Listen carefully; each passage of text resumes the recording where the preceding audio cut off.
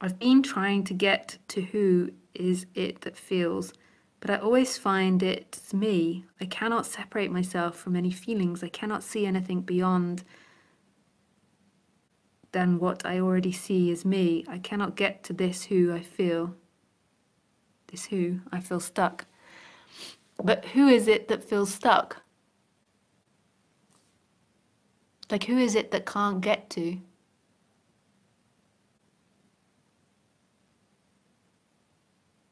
Like, you're looking for an answer inside the cage. You're looking for the answer inside the illusion. So you're like, who is it? And you're looking at yourself and you're like, who is it? Who is it? But who is it that's even looking? So notice there is this person that's appearing and being experienced. But the experiencer is not a thing that you can ever find or grab onto or see, because it doesn't exist as something. It's not a thing, yet it's in all things. So this you that's looking, that's like, who, like trying to undo, like open the package, rummage through, that person is being experienced. You know that's happening. It's not unconscious. So you're not unconscious of the person, you're conscious of the person. So you're conscious of this person looking, so there must be something conscious of it. But that which is conscious of it is not found, cannot be found, is not in a thing. It's not in a thing.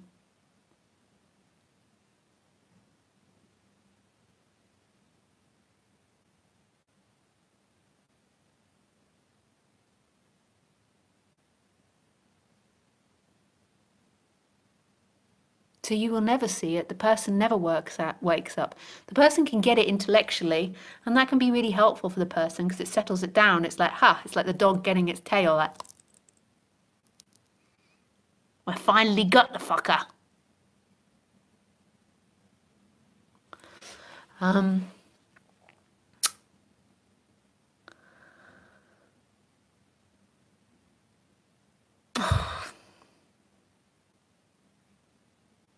Who let the dogs out? Who? But there's not actually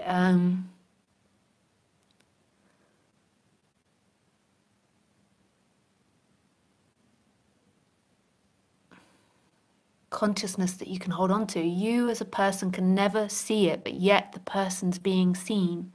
So it's not a personal awakening, it's just known. It's just known. There is a looking that isn't contained here. That looking is in all things. It's beautiful, it's miraculous, it's wonderful, and it's in all things, and it's not a thing.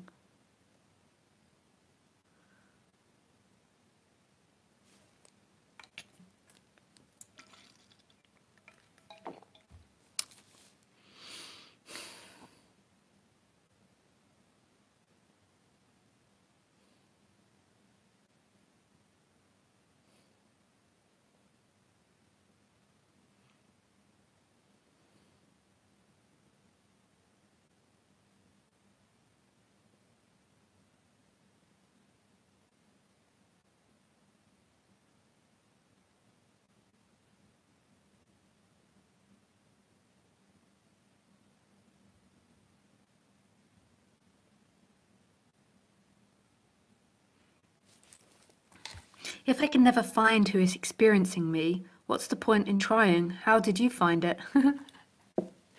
Yeah, what's the point in trying?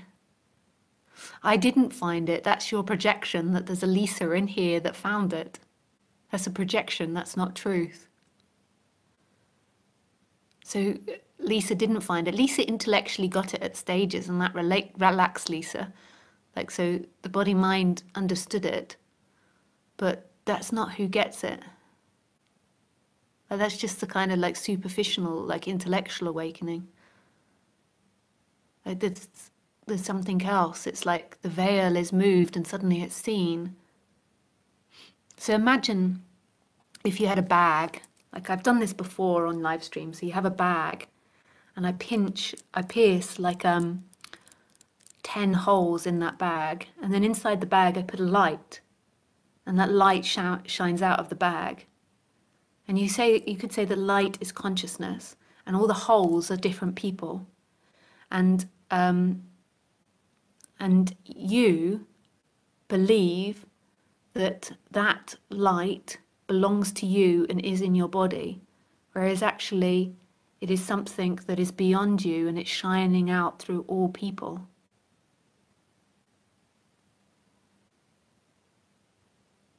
And that light is consciousness. And the you in that tiny little speck is trying to grab hold of the light, but yet that light is coming from beyond the you. That light, that person cannot see it. But that light of consciousness is seeing the person. So another way you could say it is if you thought about virtual reality headset. So like if I were to put on a virtual reality headset and look at the world through a different character, so say I was like an elf. So in this world I'm Lisa, and in my virtual world I put it on and I'm an elf. And then I experience all the feelings and the emotions and the thoughts of the elf. And then finally I forget I'm Lisa and I just believe I'm the elf in this dream. That's what's happening with consciousness. But consciousness isn't a thing. And what you're trying to do is you're trying to find the answer to this inside the elf. Whereas it's not the elf that's got the problem. The elf, so you, is a story playing. There's something beyond that. So it's like in that, in order for me to remember that I'm Lisa and I'm not the elf, it's beyond beyond the elf. It's not the elf that works it out. Something else just goes back to itself and just known.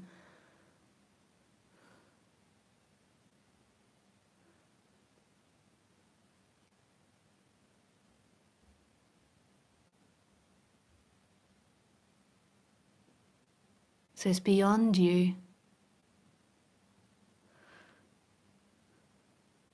The elf is like running around going, who am I? Who am I? But the elf will never find the answer inside the dream.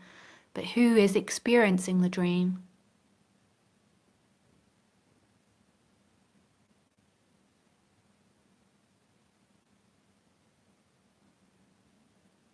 I've begun to witness thoughts and feelings, and I wasn't sure if there was more to it. Just notice.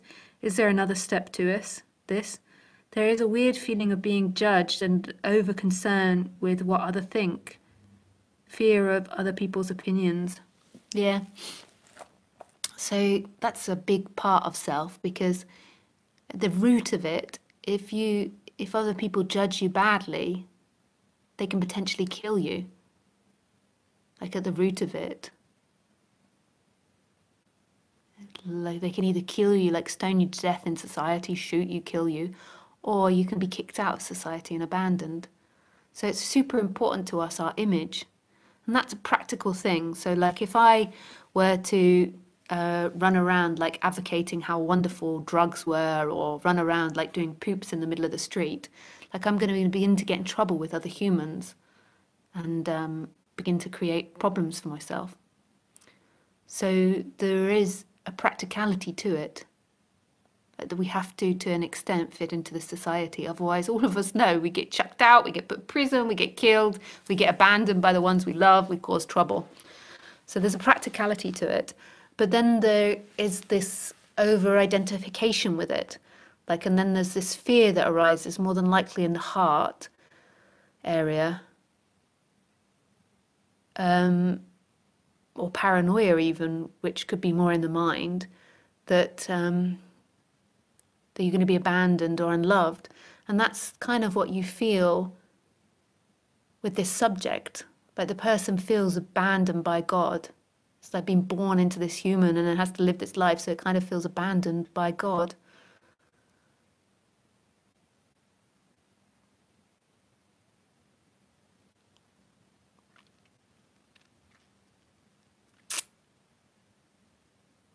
Abandoned. Sandoned, candoned, abandoned. So it's just feeling wherever that is. So the paranoia in the mind comes up, or the fears come up, and then where do you feel that in your body? Is it in your throat? Which chakra is it? I tend to find that all emotions relate to chakras. So if you aren't speaking the truth or you can't express yourself, then it tends to come up in the throat, in the heart, if you feel abandoned or unloved, in the solar plexus, if you aren't doing, lack of choice, frustration, depression, anger, fear in the sacral chakra, anxiety, lack of creativity, lack of sexuality, over-sexuality, addiction to pornography. And then the root chakra, groundedness, feeling safe, feeling secure. And then without that, it's like feeling like you're going to float away or that you're not safe or secure or you don't belong here. Here is overthinking, over-imagining. And then here is like a disconnection from something big. On